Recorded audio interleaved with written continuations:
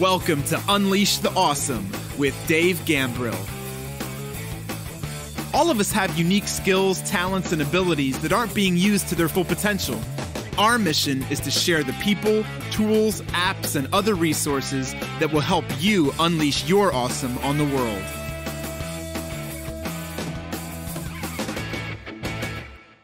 Yo, what's up? It's Dave. Welcome to another episode of Unleash the Awesome. Today, I am thrilled to have my friend and special guest, Bethany Clemenson, joining us. And we go into a wonderful conversation on her book, Ditching the Dream, How to Live Life on Your Terms. One of the things I love about Bethany and her story and her family's story is that she's just not out there pontificating and theorizing on a way to live a big life.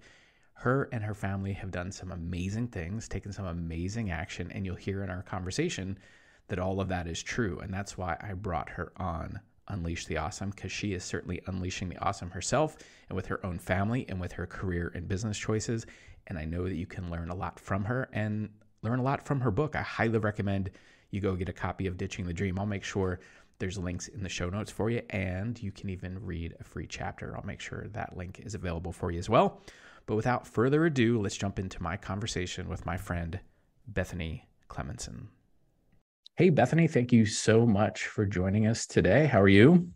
I am fantastic. Excited to be here, talked with you today. This has been a long time coming. Yeah, it has. And I'm excited too. A couple weeks or months ago, and I was like, hey, do you want to come on my podcast and talk about your book? It was like, wait, first of all, Bethany's writing a book. And second of all, I'm asking her to come on my podcast. Like, this is pretty cool because many of the people that I've had on the podcast are like people that I've known from afar, and I've got to know them through our business ventures or through partnerships or whatever. But you're kind of on the other side of it, where we met at a leadership event years ago, and that's really what we had in common. And I guess my role was to, I'd been in this organization for a while, so it's like to help people navigate this event we were at, because there was thousands of people there, and they didn't want people to kind of get lost in there.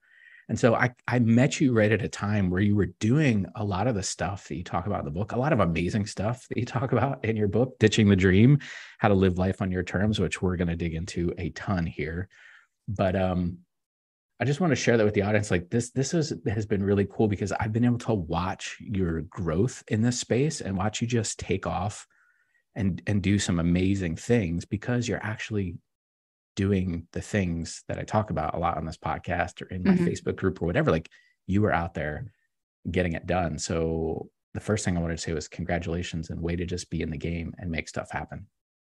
Well, thank you so much. Who knew when we met years ago that years later we'd still be friends and that we'd be doing this?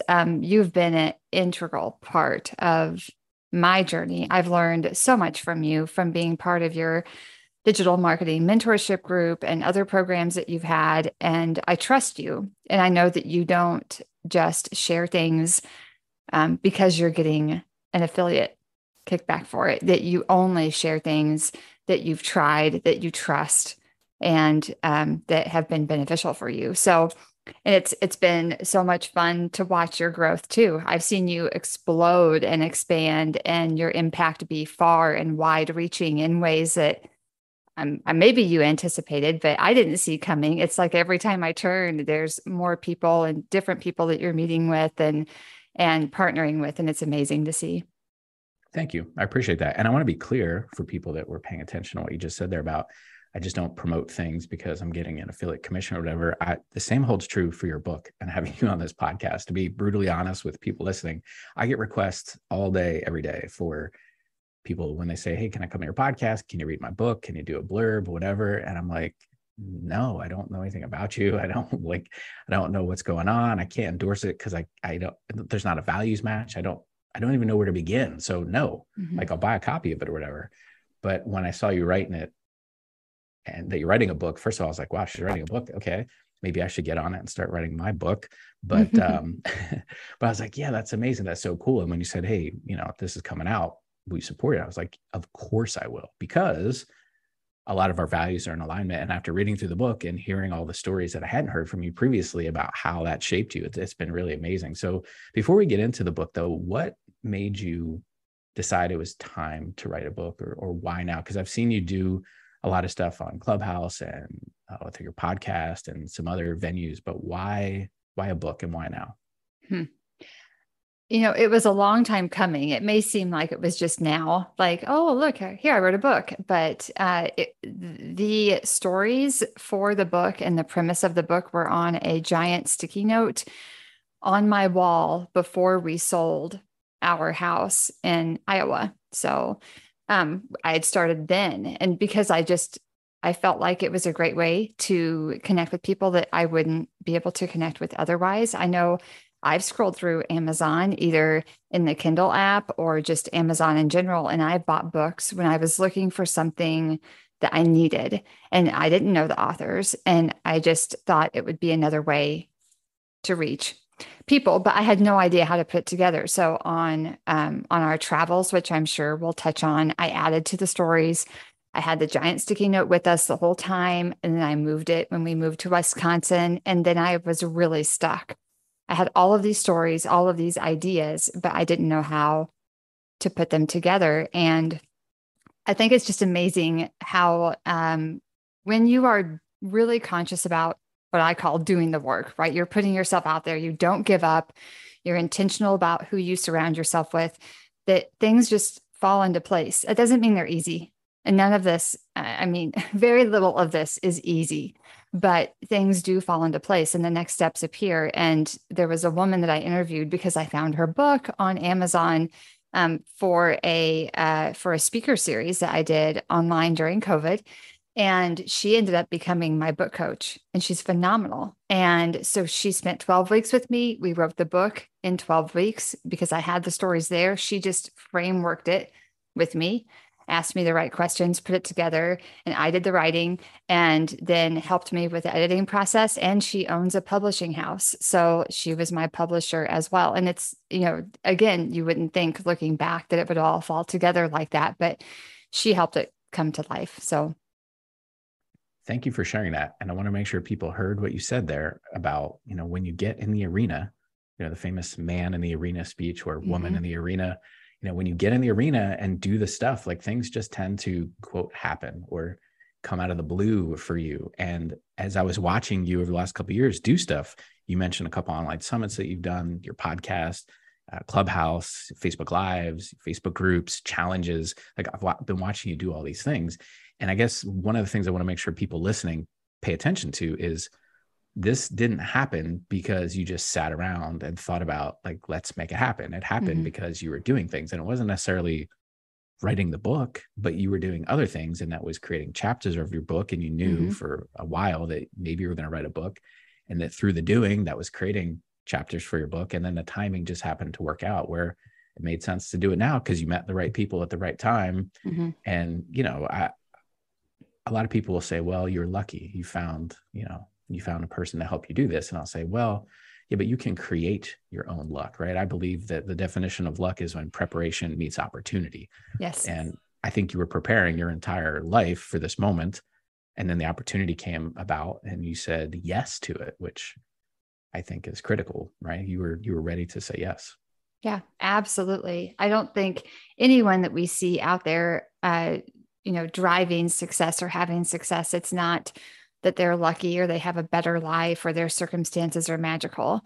You don't give up. You keep going, you keep trying different things, and you decide what everything that happens to you means. And I think that's a huge critical piece for success. You derive the meaning of everything that happens in your life. And so noticing that and being able to choose how you move forward based on what you make things mean is a really big deal. Yes, I agree. And that's a great segue into your book, Ditching the Dream, How to Live Life on Your Own Terms. And I love how you have it broken down into 3 major categories. The first one is get clear. And as you were talking about that, I was thinking about 2 chapters in particular about the power of programming and then examining the lens through which you see the world. And I think those are critical. So I don't know if you want to jump into those a little bit. You just kind of hinted at it around, you get to decide how you see things or how you want to interpret things. But when we first get started, that's not the case because we have so many years of programming from well-intentioned people. But unless you've done some evaluation of that programming, you won't get the clarity you need to move forward. And I love that you covered that specifically in those 2 chapters, but in that whole section. Yeah, I think that it's hard to live a life on your terms, have fulfillment, not lay in bed at night asking yourself, is this all there is, right? It's hard to do those things if you aren't really clear about what it is that you want. And I know for me, for years, I just looked to the left and looked to the right and asked everybody else, am I okay? Are you happy with me? Am I pleasing you? Is this the right thing? Do you think I'm doing all right? And instead of looking straight ahead and trusting myself and asking myself those questions, what do I want? Am I okay with me? What do I like? And then knowing that disappointing everybody else is okay. I think the key is not disappointing yourself. And that's so not my original thought. I heard that first from Glennon Doyle, and it stuck with me because she told her daughter, your job is when faced with a decision to disappoint yourself or disappoint others, always disappoint others. Don't ever disappoint yourself. And that's been paramount in my parenting. And it's been a constant reminder for me to keep on track with what it is I want. I had a mentor pull me aside a few years ago and say, don't write a book. That's stupid. There's too many books out there. You don't want to write a book. And I was deterred and discouraged for a while. And what I've learned is you've got to really know who you are and be true to that. It doesn't matter what anybody else thinks.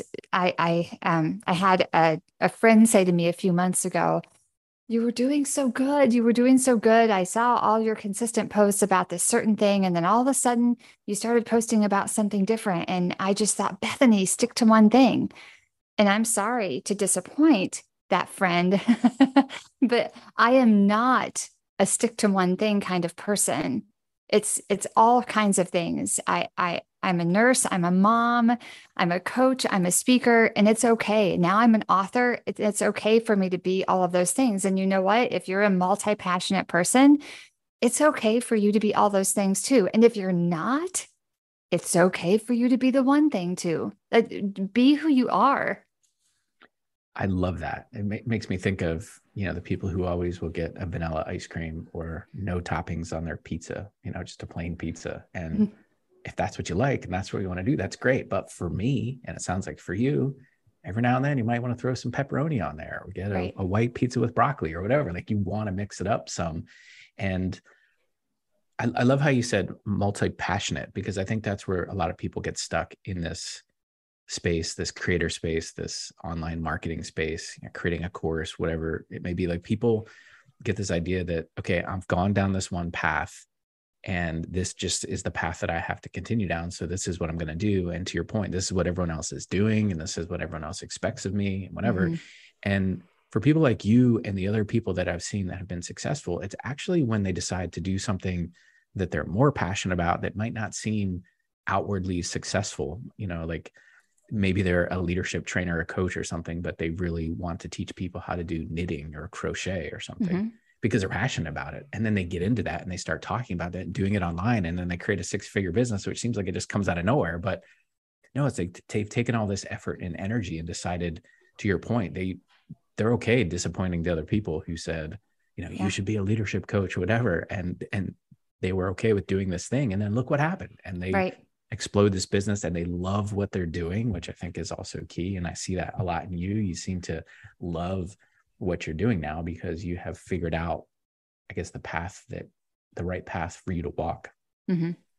Right. My way. And it doesn't have to be anybody else's way. I have a client that I'm currently working with, and she just gave her notice at an accounting job where she's been at for years, but it's sucking the life out of her. And it doesn't. And so she first had to come to terms with being okay with that, right? That it was okay for her to recognize that it wasn't giving her life anymore. And then as soon as she did that, all of these doors to possibility started opening, and she started seeing things that she'd never seen before that were potential opportunities for her. And she just messaged me a week and a half ago and said, I created 3 journals and they're on sale on Amazon and I'm making money. And she did it in a week and a half and she couldn't be more excited about it. And I just blown away at her passion and going after it. And it was easy for her. It was easy for her to do that. And so absolutely all of that is amazing. And I think we all have those things inside of us that light us up, but sometimes we're like, no, you better be realistic. You've got to be responsible. And our dreams aren't always realistic and responsible. They're just not. I love that. That will become a tweetable moment right there. Our dreams are not always realistic and responsible. Bethany Clemenson. Maybe I'll make a photo quote when we're done here and post it online.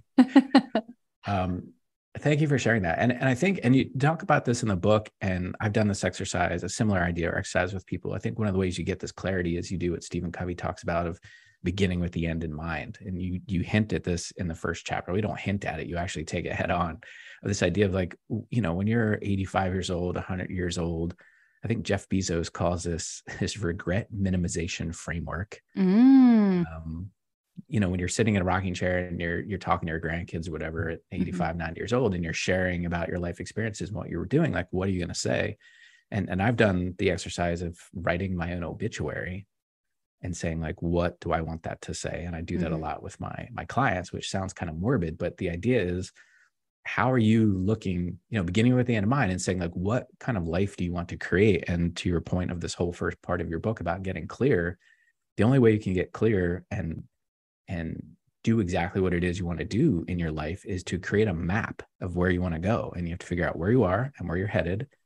And then you can figure out the path that you want to take. But it's hard to choose a path, or it's hard to be decisive about things like writing a book or quitting your accounting job to put some journals on Amazon or whatever the case may be, if you don't begin with the end in mind. And I love how you started the first chapter with that and some of the conversations you had with your family about some misgivings they may have had about what they were doing and how you didn't want to have the same thing happen to you.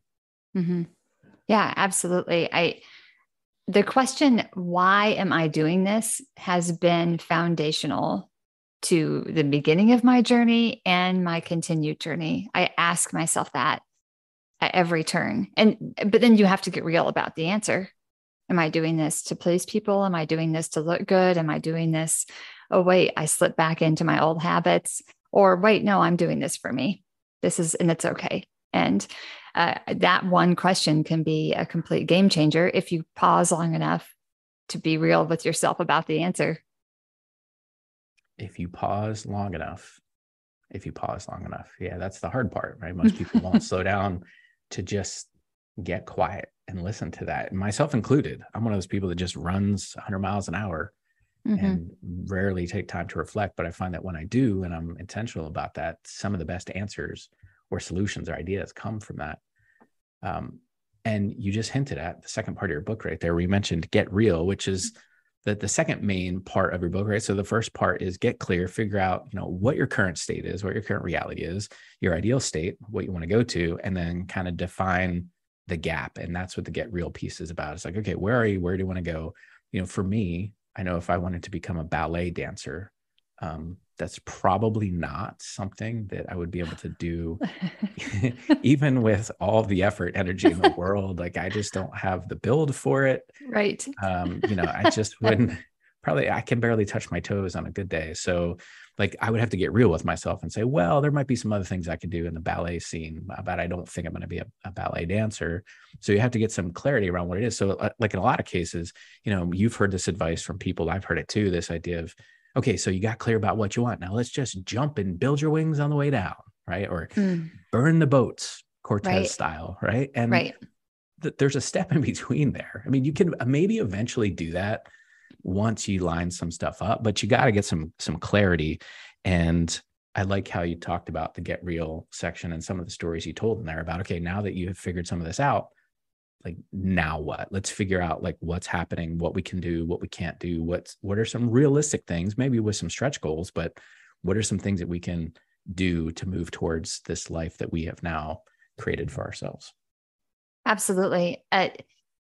Getting real and taking responsibility for the part that you've played and where you're at is a really big deal. If you don't take responsibility for where you're at and ownership of that, then you're not going to be able to move. You're going to stay stuck. So getting really clear and then getting real are, I was trying to think of a story that I mentioned in the book, but really what's coming up for me is a conversation I had with my daughter last night. So I'm just going to share that quick, because there's lots of stories in the book that play this out really clearly. But I was sitting on the couch with my daughter last night, and I said, let's have a real conversation about what you want to do. So she'll be 18 in September, and she has 3 classes left of high school. And she's been talking about this idea of having a coffee trailer. She's a barista at a coffee shop, and she went through this whole entrepreneurial program where she designed a business plan from A to Z, and she's been excited about it. But I could tell she wasn't like excited about it. And so I said to her, if you knew you wouldn't fail, and you knew that you were supported, and you knew that it was going to be amazing, what would you do?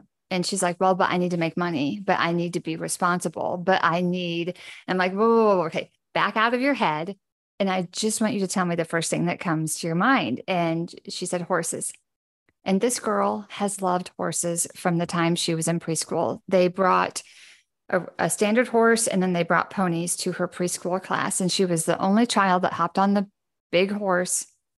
And ever since then, she has been gaga about horses, and she wants to find a way to do equine therapy, basically with people. But she doesn't see the how. And so she's reverted back to, okay, let's be realistic here. I can see how to do a coffee truck. Okay, I could, but it's not lighting her up. And so we had this huge conversation about, okay, you're getting in your own way. Let's get real about how you're getting in your own way. And then what's something you can do about it? What's the next step you can take? And so in the book, there are other stories that talk about that, but that's just one that came up for me in my life last night. And being able to empower her to see past her own self-limits and to take a next step forward. And we have a plan. We're going to visit an equine therapy a stable in the next few weeks. And there's one about 1.5 hours from us. And actually our neighbor has a direct connection to the owners. And who knew, it's like that one decision, having that one conversation and taking a one step can open up so many doors to possibility that you don't see because you're too busy living in I should be responsible. I should do what's logical, be realistic. And again, your dreams are not always realistic and responsible. So there's so much to unpack there. I'm sitting here trying to listen attentively and then thinking of all these follow-up questions as you're going through it. And first of all, our kids have no idea, or other kids, I guess, have no idea what it's like to live with parents that use coaching on them, right? So on some level, I know our kids are probably like, oh, come on, dad, come on, mom, like, stop asking me these questions, like, don't do this. But it's such a valuable thing to be able to just say, like, no, let's figure out really what you want to do. And what a great question to ask, like, what really lights you up? And then horses. It's like, okay, what does that have to do with a coffee truck? Nothing. Right? So let's figure out this other path. And you said one of the most dangerous 3-letter words in there that stops people in their tracks, and it's how. We've heard from people before about, you have to detach yourself from the requirement of knowing how. Sometimes it's the who, not the how, right? So you find other people. So to your point, you didn't even know how when you were talking to your daughter about this. Like, you're like, okay, well, you had some background understanding what equine therapy is with your nursing background. Then you go, okay, let's figure this out. And you didn't know how either. But then all of a sudden, quote, miraculously, your neighbor just happens to know somebody that, blah, blah, blah. And there's the whole thing. But it happens with the clarity, right? The decision, let's do this. And then saying, okay, well, what's the path forward? And one, I love that story. And two, I love how in the book you have, what I liked about it wasn't in every chapter, but it was in a lot of chapters where you stopped and said, like, here's a quick exercise, like, do this or figure this out. And for some of it, I was like, yeah, okay, whatever, Bethany, I've read these books before and these exercises. And then I'm like, all right, no, wait, this is not going to be useful unless I stop and do it. So let me stop and do it. Let me stop and walk through it. Let me stop and evaluate the words that you're using and the things that you're asking me to do. And, a lot of times I was like, wow, okay, I have a new awareness, or I solidified something that I kind of already knew, but I got much more clarity around it. And to your point, I got more real, and the idea became more real, and I had more of a path forward. So if people are looking for not just the stories, because the stories are great. You are a masterful storyteller. I don't know if anyone's ever told you that, but the stories in there are great. And they really like anchor the point. And then you would stop and say, okay, so like, here's your key takeaway. Here's something that you should do. So I want people to understand that it's very actionable as well. So, I mentioned before, like I go 100 miles a minute and I'm always like, come on, get to the point. Like stories used to like upset me, where I would judge them like, come on, get on with it. Like, let's get to the point. But I love how you told the stories. They were just the right length. And then it's like, okay, here's your key takeaway. Do this exercise. And if people will take the time to do it, they will be able to get the clarity. They'll be able to get real about what it is they want to do and do stuff like you did. We haven't really brought this up. We've kind of hinted around it, but you at one point essentially sold all of your belongings or put them in storage or some combination of both, and got a motorhome where your kids were teenagers, I think, or somewhere around that age, right? And drove around the United States and essentially did like a real world history lesson for your kids, which was great, visiting all these places. But like, I want people that are listening to know you're not just somebody that wrote this book and there's these stories in there and you do mention it in there, but I want people to know, like, you have done this. You were doing these things. You are creating your own future. So I don't know if you want to talk a little bit about that experience of getting the motorhome and doing all this stuff, which was right about the time when I met you. I think right when I met you, you were like, oh yeah, I don't have this thing because it's all in storage. I'm like, why is all of your stuff in storage? And you're like, we're getting on a motorhome next week. And like, I don't know what we're doing from there. It was something like that. It's like, I don't know where we're going or what we're doing. I was like, what? That's crazy. So I don't know if you want to talk about that a little bit.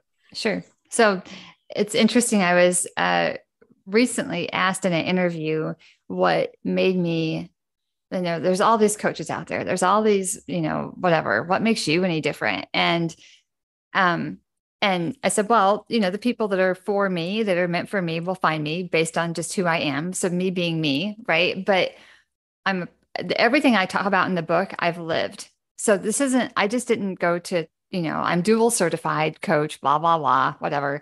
But I didn't just go to coaching training and now I'm just regurgitating information. And believe me, I did that for a long time. I would read the books, go to the conferences. I could regurgitate all the quotes all day long. And on the outside of my life, it looked like I was killing it, but I was dying on the inside. And it wasn't until I got real that I was in my own way. And I actually asked for help from a coach that my life began to change, which led my family to changing too, because you can't have one cog in a wheel change and have it not impact all the other cogs. Right. So as I changed and I started to dream differently and look at life differently, my family did too. And we started growing and thinking differently. And I remember sitting down with the kids and just saying, if you could do anything or travel anywhere, where would you want to go? And we put this list together again on a giant sticky note in our dining room in our house in Iowa.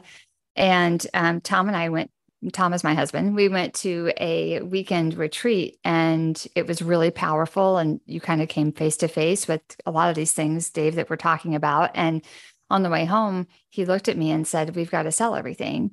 We had toyed around with the idea of traveling for a year, not really knowing, what that looked like. And then there was a winter break that the kids were home with us and we were stuck at home because there was a lot of snow. And we were like, yeah, this is crazy. No, we can't spend this much time together. What were we thinking? Right. And then about 3 weeks later, we were like, this is exactly why we have to do it. If we can't, we're supposed to be each other's team no matter what. I mean, at least that's how we feel in our family. Like we want our kids to know that we have their back. It doesn't mean that everything they do, we're going to agree with, but it does mean that we love them and support them no matter what. And we just felt disconnected. And so on the plane on the way home, we decided we would ask the kids how they felt about going on a trip. And buying a motorhome or a fifth wheel or something. We didn't even know the differences in things at that point. We weren't campers. We weren't like the people that pulled their camper to the campground every weekend. I mean, that wasn't part of our life. And we sat down with them and they both said, we're in. And they knew it was going to be leaving behind the only home they'd ever known. We'd been in the same town their whole life. They were 12 and 14. And they said yes. And so we let them design the trip, and we put our house on the market. And within 90 days, we were leaving our house for the last time. We had picked out a motorhome, and I wrapped up my obligations at my corporate job. And then we left. So, and we traveled for just about a year. And we mainly traveled in the Western US because everything they wanted to see was there except Niagara Falls. I still owe Gavin a trip to Niagara Falls. So what a powerful story and example and testimony to all the stuff you talk about in the book, to your point about like, how can we be congruent with what we're teaching if we're not doing this stuff ourselves, and then getting the buy-in of your kids, which, I mean, it's hard to get buy-in from teenagers on anything, like what they want to eat for breakfast, let alone do they want to sell everything, leave all their friends and get in a motorhome and drive to wherever.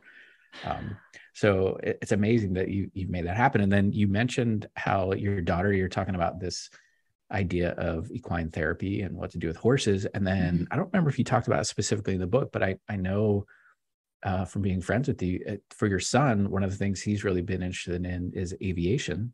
yes. That he is now pursuing, or might already have, his pilot's license, right? Yeah, he's in the middle of it. So he flies again. Well, at the time of this recording, it's August 9th. So he flies again next Monday.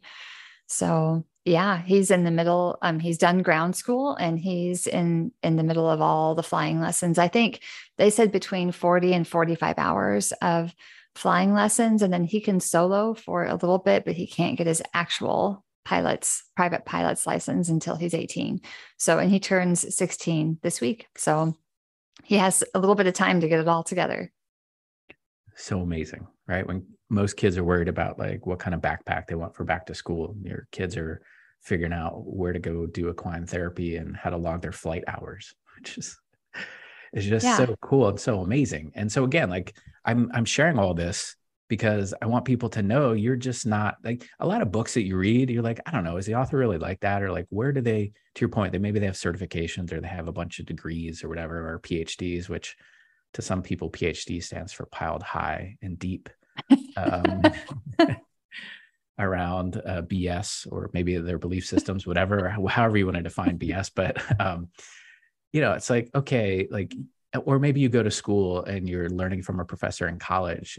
I had a professor who was teaching marketing, and I remember asking the question. I probably didn't do it very eloquently or diplomatically on the first day, but I was like, this is entrepreneur class, marketing. And I was like, have you ever had a business or marketed a business? And they were like, basically, no, I've just been in a classroom teaching. And this is nothing against a classroom and teaching.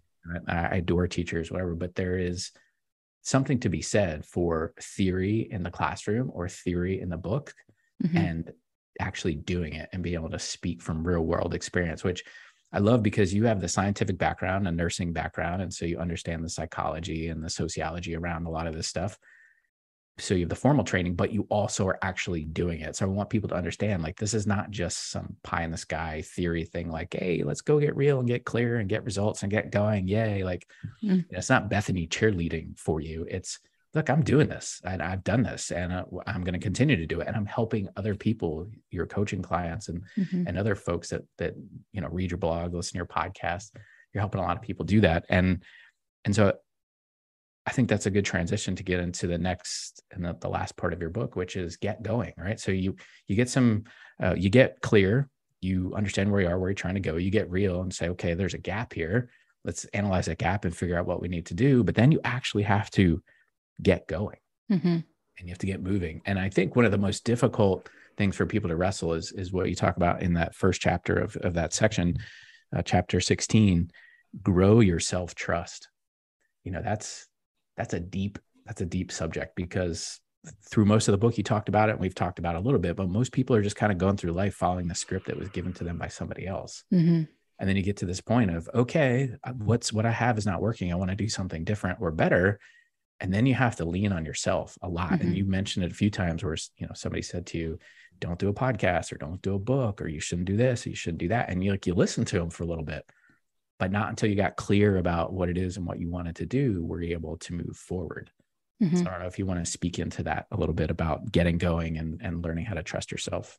Yeah, absolutely. I think for me in my journey and what I've seen in my clients' journeys is surrounding yourself with people that have the attributes that you want, that are going to cheer you on and support you, that are out to collaborate and not compete, and people that you can borrow their belief. They can remind you of your greatness, of your awesomeness when you forget. And I think, for my kids, I've tried really hard to do that because, well, that's what I always wanted. Who doesn't want to have somebody believe in them so much? I know last year on Gavin's birthday, I woke him up and we drove to the airport where I'd been talking behind the scenes with the flight instructors. And it's just a small airport that has a flight school attached. And he's like, what are we doing? And I'm like, well, don't get excited. We're not going up in a plane, but I just kind of wanted you to see what they do here. And so we brought him in and they gave him a tour and showed him the planes they fly and the classroom. And then he was like, the guy was like, his name's Gene. Gene said, what do you think, Gavin? And he's like, this is really neat. And he leaned down behind the counter and he's like, well, here's your pilot kit. We start in a few weeks. And I'll never forget that moment. And Gavin looked at me when we got in the car and we're leaving, and he said, you believe in me? You believe that I can do this, Mom? And I'll never forget that, because isn't that what we all want? We all want to be surrounded by people that believe in us so hard that they help us see possibility. And that is my ultimate goal in this book, is that when you walk away, that you see possibility that you didn't see before, and you start seeking out those people in your life that are, I think, I don't even know who says this, but possibilitarians, right? They're possibilitarians for you. And, Dave, you've been one of those people for me. I mean, we've had several conversations when I've been stuck or I couldn't see possibility, and just you asking me the right questions open doors, both in my mind and otherwise, that I didn't see before. And I think you're not going to ditch the dreams and the ideas you've been sold or taught to want if you surround yourself with people that are on that same wavelength. And it's not that those people are bad, but you've got to be intentional about the people and the energy that you allow in your circle. You just have to. And so I know for me in my journey, I just sent emails to people that were in my community that I admired. There were like 5 people. I made a list and I was scared, and I asked them if I could buy them coffee. And I didn't want anything. I didn't ask them to mentor me. I didn't ask them for anything. I wanted to find out more about them. I was very interested in who they were, and I wanted to treat them and tell them, thank you for inspiring me. And all of those people said yes.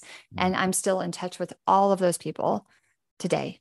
And they became part of my initial expansion circle. What does your expansion circle look like? And you can't get going if you're surrounded by people that are continually, pulling you down. Not that they mean to, but I don't know if I'm making any sense, but it's like the crabs in the bucket thing, That's exactly the example that I was going to share with the crabs in the bucket. For people that don't know that, if you put one crab in a bucket, 5-gallon bucket with no lid on it, it will figure out how to get out. But if you put more than one in there, 2 or more, they will claw and literally rip each other's claws off as they try to get out of the bucket. They'll just pull them back into the bucket so they can't escape. And the same thing holds true. Like, we've probably heard this said a million different ways. One of my favorites is how Jim Rohn said, you become the average of the 5 people you spend the most time with. Mm-hmm. And we know from science and psychology, and I've been geeking out on another podcast, Dr. Andrew Huberman in the Huberman Lab. He's a super scientific guy, and he talks a lot about stuff around this area and dopamine and like how our brain works and all this stuff. And it's true. Like if the people we're around in the, what you call them, your expansion circle, your expansion team, you got to get around people who are going places that you want to go to, or have been to the places you want to go to, and can give you some help on that. If I will often say, if you always ask for financial advice from your neighbor, they will always be your neighbor. Meaning, if they're not doing anything to better themselves, they're not going to move up and out. And so if you're always relying on the people that are close to you for that kind of stuff, or, I'll say this a lot around, why are you letting blind people proofread your vision, right? Like you want to do these big things, but you're asking people that you have no business asking. Like they don't have any credentials there. They don't have any experience there. They don't have anything, which we've talked a little bit about already. Like, are they doing those things? And it's critical that people figure out how to do that. And it starts with eliminating the negative stuff, like watching the news. I mean, there's not a lot you can do about the stuff that's happening on the news. I'm not saying don't educate yourself. Like, yeah, you need to have some stuff, but I would argue that if you're watching the news, you're actually getting miseducated.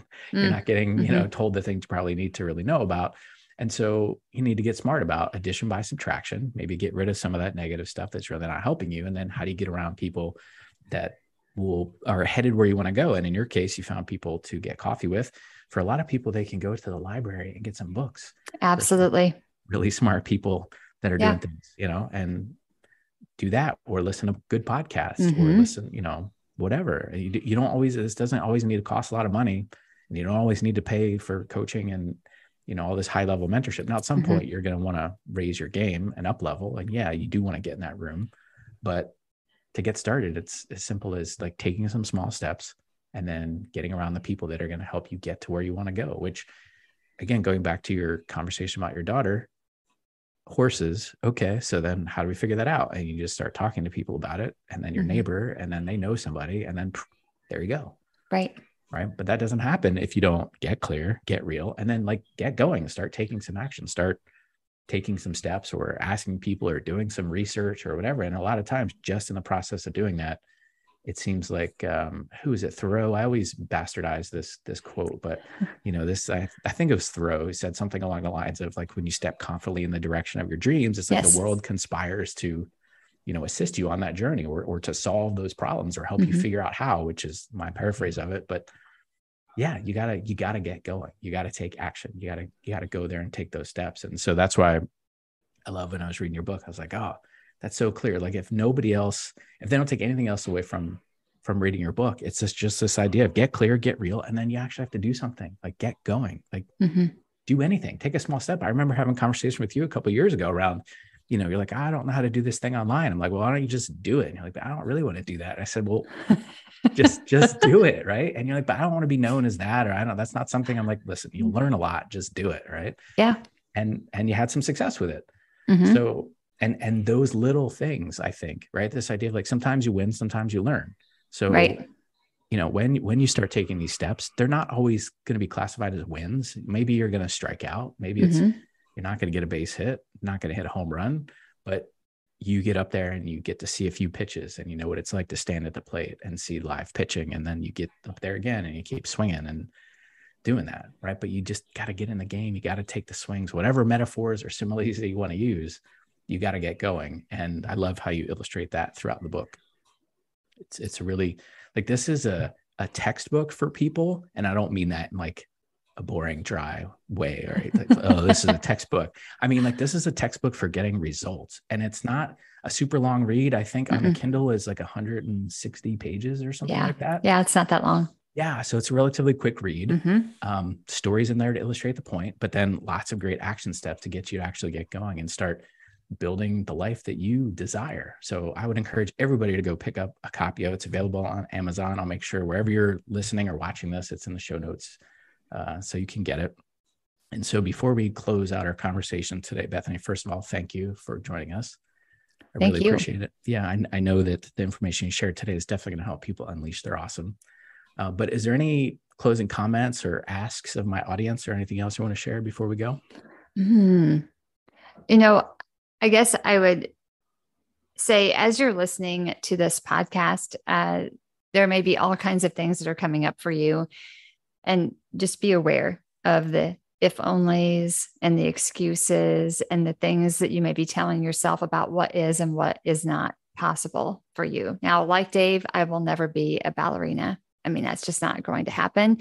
It's not who I'm designed to be, but getting real about what it is that you really want and how you can make that happen is a game changer in your life. Because I have a t-shirt that says, I'm doing it for my 100-year-old self.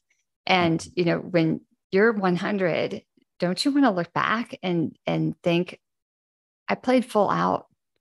I left it out there. I did my best, maybe not every single moment of every day, but overall, I did my best. And there's a popular reel and TikTok out right now that says, we're all going to die and no one's going to remember us anyway. So F it.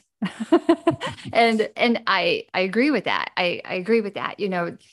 Make your mark while you're here. There's a massive ripple effect to that. And I'll close with this. I heard someone say once that their definition of hell was getting to the end of their life and meeting the person that they could have become.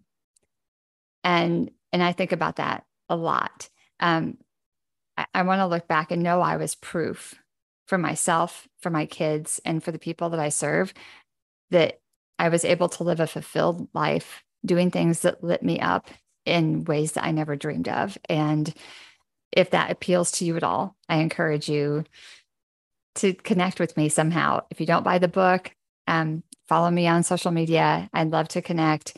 There's all kinds of free resources out there too. So thank you, Dave, for having me.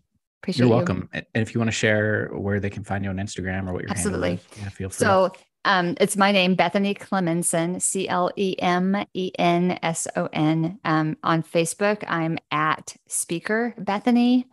And my website is BethanyClem.com. So awesome. I'll make sure all that stuff is in the show notes. And what a powerful way to end our conversation today, Bethany. Thank you. Again, her book is called Ditching the Dream, How to Live Life on Your Terms. It's available on Amazon. That link will be in the show note for you as well. Bethany, thanks again for joining us, because I know that our conversation today is definitely going to help people unleash their awesome on the world. See you. Thanks for listening to Unleash the Awesome.